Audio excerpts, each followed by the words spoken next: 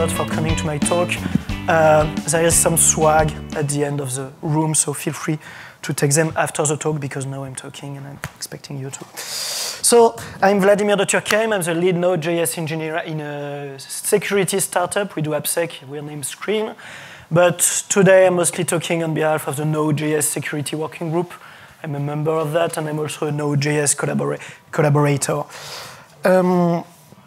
You can follow me on Twitter at Paul Defet or find me on GitHub. I think the first thing we should discuss is what is Node.js. Do everyone knows what is Node.js or in the room? Okay, let's quickly go around what it is. Node.js is a runtime, like Java, like Ruby, like Python, and the main language you use with that is JavaScript, thanks to a piece of software named V8 that has been developed by Google for the Chrome web browser. So most of you have a web browser on their laptops, so on their cell phone, so you have a JavaScript runtime locally in the browser. Node.js is another one that does not really need a web browser to execute JavaScript. It has one specificity, is that it's mono-threaded. So you have only one thread for the whole JavaScript process. What does that mean? That means you can do only one thing at a time. In a Java web server, each time you've got an HTTP request, it creates a new thread, and the HTTP request is handled in that new thread. In Node.js, you've got a mono-thread where everything happens. So the question is, how can Node.js handle more than one HTTP request at a time? Because if you've got one thread, you can do only one thing. And that's why Node.js is asynchronous by default. That means that when you are having a web server, most of what it does is waiting. It's waiting for connections. It's waiting for an HTTP, for a SQL database to answer a query. It's waiting for another service to answer something. All this time basically is lost in a multi-threaded environment. In Node.js, when to answer an HTTP request, you are waiting for other data, you can start to handle another HTTP request, start doing other things. That's why we call it asynchronous, because most of what you do will happen when there will be time for you to have it. It's actually extremely efficient, and that's how the Nginx web server is working and handling so many requests at the same time.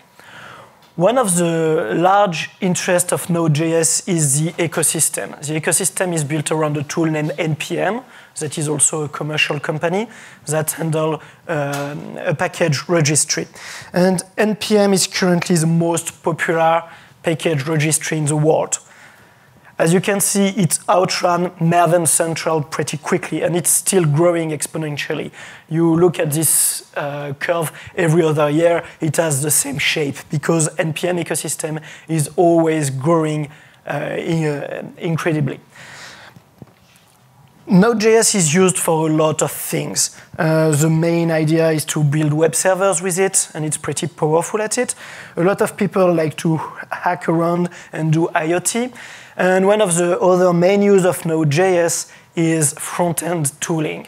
So if you're working in a company that has a front-end website, it's extremely likely that the front-end developers have Node.js locally and use the NPM ecosystem to get React, to get Vue, to get Lodash, or even jQuery. And they are using NPM and Node.js locally daily. A quick word about who is handling Node.js and who is in charge of Node.js security. So Node.js is actually under a foundation named the Node.js Foundation. That's under the umbrella of the Linux Foundation. The Node.js Foundation is vendor neutral, sponsored by a few glorious sponsors like Microsoft, HackerOne, or Google. And it's currently deciding to merge with the JavaScript Foundation, that is another open source foundation. Node.js is an open source project, and technical decisions are taken by the Technical Steering Committee for Node.js, also known as the TSC, that is made of most active Node.js open source collaborators. The TSC has chartered a security working group that is in charge of policies and process regarding security for Node.js core and Node.js ecosystem.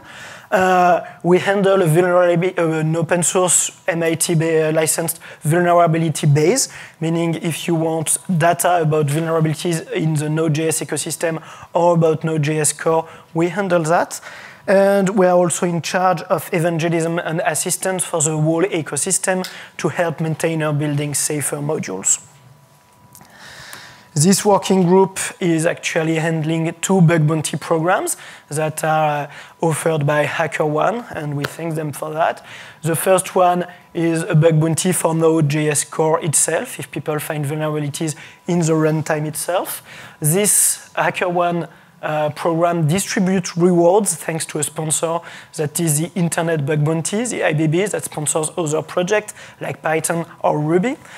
So if you find a vulnerability in the scope of that bug bounty program, please don't find vulnerabilities in the test of libraries we used in Node.js, that happens. We might give you a reward for that. Also, after that, there is a private repository where selected contributors and third-party members of the community can fix Node.js. Please feel free to sit down. There are a few free chairs. Don't stay at the back. Also, there is a second bug bounty program for the ecosystem, meaning you remember those millions of packages on NPM. We are having a bug bounty program for that. You can't get rewards for it yet. 2 weeks ago, Coinbase contacted us. They want to sponsor it, so we will soon start to give rewards for some vulnerabilities. And for instance, there is a guy named Olivier Artaud who is giving a talk right now. And last week, he just came up to us and said, hey, I found 20 vulnerabilities in the ecosystem. It's the same one in 20 different packages. Can you help me having that fixed in the whole ecosystem? And we did that together, and that's the kind of thing we do. So if you're maintaining a package and you receive an email from us, we will help you make your package safer. Also, we've got a public repo of vulnerabilities for core and ecosystem, so feel free to build tooling, open source or internally in your company. This is under MIT license, so you are totally free to use this data set. So now I will talk, it's Node.js Security 101, and I will discuss a few attack vectors I've seen in the wild in Node.js. And be warned, there will be code. That's the only part, and there will be JavaScript code, and I know, it's JavaScript. So don't laugh too much, please. That's my favorite language in the world. So we will start easy with SQL injections, and I hope most of you are familiar with them. And we will go through a SQL injection in Node.js. That will be just to familiarize you with the code. So here you've got a simple JavaScript Node.js endpoint using the web framework Express, which is the most popular web framework in the Node.js galaxy. So on line 1, we take the application object, and we add a get method on it, meaning that we are registering a new endpoint, and that will be a HTTP GET endpoint. As a first argument to that method, we pass the endpoint URI. Like, this endpoint will be a GET method on the path /post/ID, and the colon thing means the ID is dynamic. And then the second thing we pass to the method is a callback function. That's a function that will be called each time someone makes an HTTP request to that endpoint. And it takes 2 arguments, the first one being the HTTP request, rec, and the HTTP response, res. And we will get data from rec and push data into res. So on line 2, what we do, we actually prepare a SQL query, select star from items where ID equals, and then we check the params of the HTTP request from the request object. Here we take the one named ID, and we add that to the SQL query. And as you can see, there is a terrible SQL injection because we are just concatenating strings with user inputs. Then we throw that to the database.run query, and the database answers with another callback function. That's because Node.js is asynchronous. You can't do synchronous call as you would do in Java. You can put the result in a variable with assignment. Then you just provide a function, and the framework will say, hey, now the results are available. I will call the function with the result of the query. And then we push that in a JSON file to the HTTP response. So no surprise if the ID parameter is the integer 1, the SQL query becomes select star from items where ID equals 1, and the outcome of the HTTP request will be all the documents in the table that have an ID named 1. And if the table is well made, there will be only one element. Let's hack into that because we are at AppSec, so we want to do AppSec. And what if instead of just an integer, someone was smart and would put 1 or true as an ID, as a parameter in the HTTP request? The SQL query becomes select star from items where ID equals 1 or true, and the result of the HTTP call is totally different, and it's all the document in the table. And so far, so good. That's just a basic SQL query, SQL injection, as we've seen some in PHP, in Java, in Ruby, in Python, in every web language, really. Let's go through more Node.js attacks. So we'll be doing type inferring or object injection. The idea of this attack is to push data into a web server with a type that is not expected. Because JavaScript is not a typed language, and web framework in Node.js don't have by default type checking. Meaning that, for instance, where a web app will be expecting a string, you could put an object. So let's go through this other controller. First line, we've got something we already know. This time we won't register a get endpoint, we will register a post one. And we will start to create a MongoDB query. So in MongoDB, you don't do queries with strings, you do that with objects and method on a database object. So on line 2, we just create a query object and we will populate that with what we want to fetch from the MongoDB collection. Collection is the equivalent of table in MongoDB. So what we say on line 3 is if there is in the request body, in the payload of the request, a field named title, let's just put that into the query object. And if there is in the HTTP body a field named desired type, let's put it under the type name in the query object. And then we throw that at MongoDB and we wait for the response, for the result of the query. So once again, let's see how it goes in real life.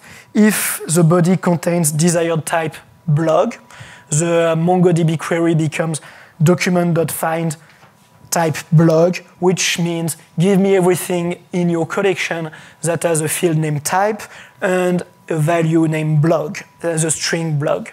And as a result, you will get the document which have a field named type and the value blog. Since it's NoSQL, you don't know if documents have this field, you don't know what's the type of the field, you don't even know if document exists. That's NoSQL. Nobody knows where the data are. And let's say we want to inject that with object injection. So in the nominal case, the developer who created this endpoint is expecting a string as a value for desired type in the HTTP payload. But nothing actually is preventing anyone from crafting a request in which they will put an object at this point.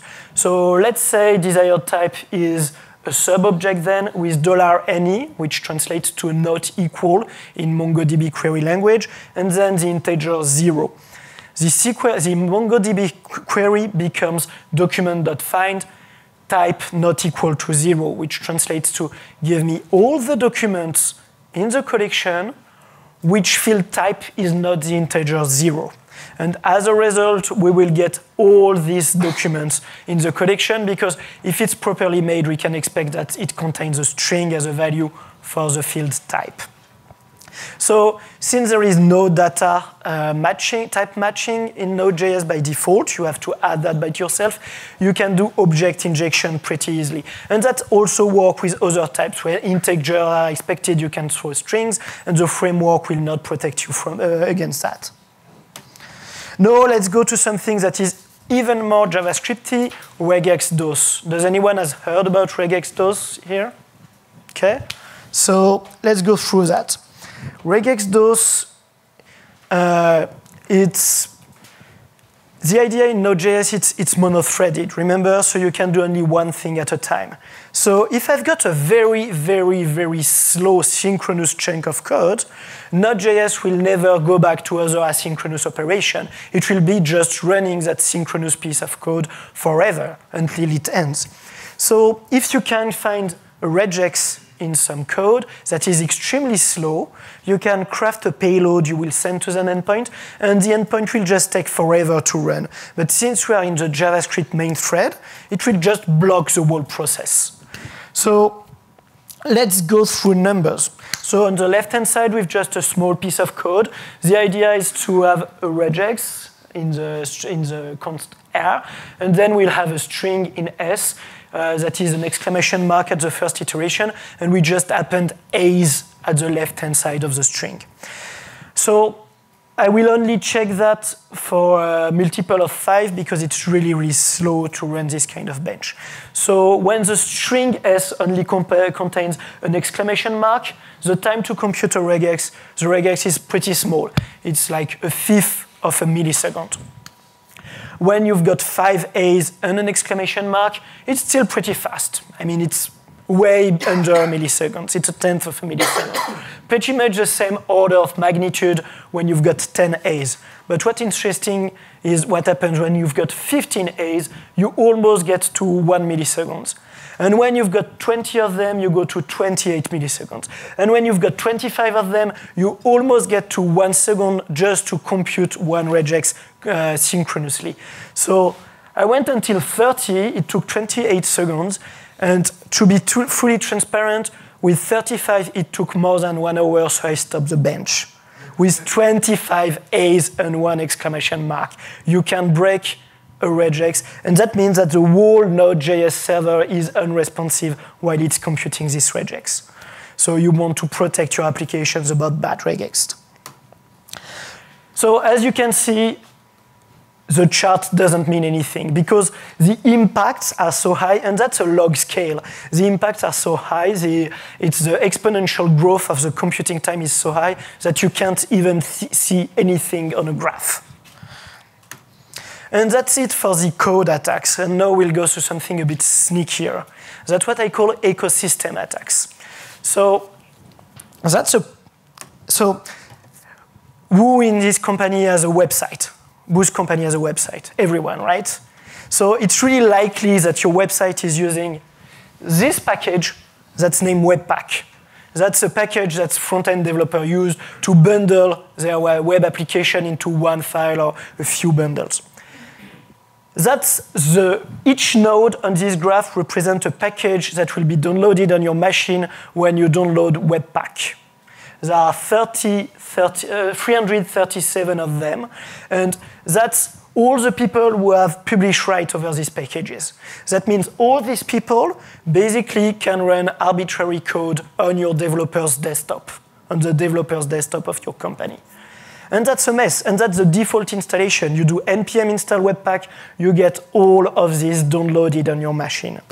Meaning that the possible point of failure are huge. If I compromise this package, I can compromise every user of Webpack. Same for this one, same for this one, same for that one. And that's a prediction I'm making today here at AppSec, OWASP, California, 2018. More and more attacks this year will target developers' desktop. Not through email phishing, not through bad documents, not through Word documents with macros, but with tentative of using malicious NPM packages. And to demonstrate that actually happened last year a couple of times. And the main one is ESLint. So ESLint is one of the most popular packages in the JavaScript world.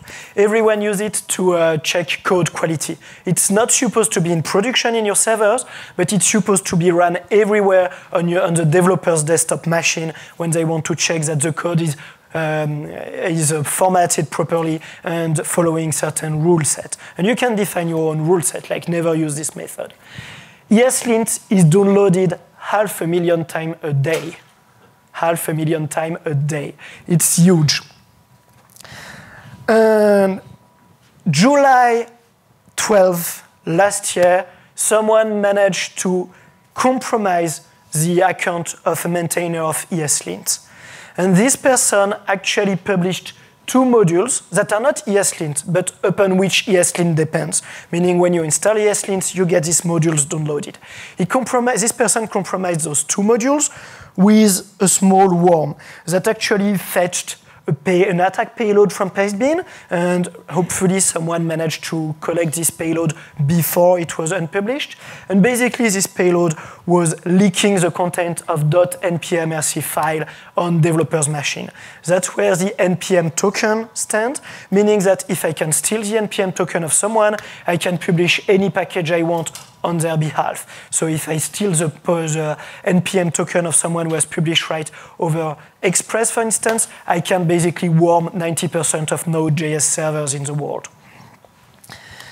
So when this was discovered, NPM as a company revoked all users' tokens at once, all of them, for all users.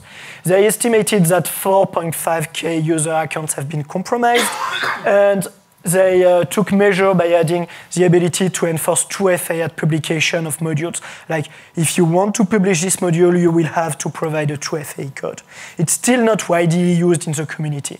At the same time, the Node.js Working Group issued a communique for everyone in the community and pinged some enterprise user of Node.js to ensure that they were not using malicious version of ESLint.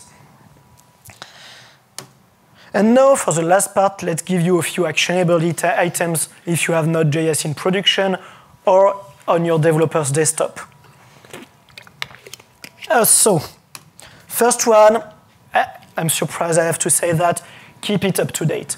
We've got a predictable release cycle with LTS versions and maintenance version. Just make sure you are never using something that is not under maintenance version anywhere. That's high hazard, and we won't issue patch for them. Review the use of critical modules. So there are some modules in NPM, in Node core, like file system, child process, that should never be called with user data that have not been sanitized. And that's the first thing. And that's in the booklet you can fetch at the end of the room. Most of these advice are in the booklet. Sanitize the inputs to prevent NoSQL injection, as I showed you before. I recommend using the Joy module for that, not only because it's made by a friend of mine, because it's high quality and the dependency tree of this module is small. You are not getting 1,000 of modules when you just download this one. Test your code for bad regex. There is a really cool tool by my friend Jamie Davis that basically scans your code base for bad regex. Use it, it's on GitHub. Monitor your dependencies for known issues. Either you can use the open source database we provide you on GitHub, either you can just go next to the pool, and there are like 2 or 3 companies doing that professionally with high support, and they've got security researchers who always look for new bad things in the ecosystem and tell you about it. Monitor the dependency tree. So on the right-hand side, we've got a module named requests that perform HTTP requests from a Node.js process. And on the left-hand side, we've got a module named rec that perform HTTP requests from a Node.js process. Both modules do the same thing. Rec is slightly less popular than request. That is one of the most popular in the ecosystem. But when you download rec, you only download boom and hook at the same time. And that's the only dependencies you're having. When you download request, you download more than 45 dependencies with the hazards that come with it. And if you look at the dependencies of boom and hook, they actually don't have any except each other. So when you download rec, you have only 3 modules. When you download request, you've got countless modules, and that will involve. What's the difference? Request is a standalone project. Rec is part of the Happy project. That's another Node.js web framework that is created to go toward enterprise. It's free to use. It's under open source license. But one of the philosophy of the Happy project is to minimize dependencies that come from outside the Happy project. So you can be sure that there will be limited maintainers and limited hazard with these packages. Feel free to go to that website before downloading any NPM package to compute what will arrive. Thanks a lot for your attention. You've been an amazing crowd. You can ping me at vlad@sqreen.io, follow me on Twitter. The slides are already on Apple Cloud. They are slightly different, but I will probably update them. Please take the booklets that are at the end of the room. I don't want to fly back to Paris with that heavy. And I will take a couple questions if there is any. Yeah. Oh, there is a question at the back first. Yeah. So you mentioned there are some vulnerabilities with types. If you use something like TypeScript or FlowScript, would that mitigate? Not really, because TypeScript, when you use it, your code will be transformed into JavaScript before going to production. And TypeScript does not inject any type checking at runtime. So it's only a dev tool. It won't provide you with type protection at runtime.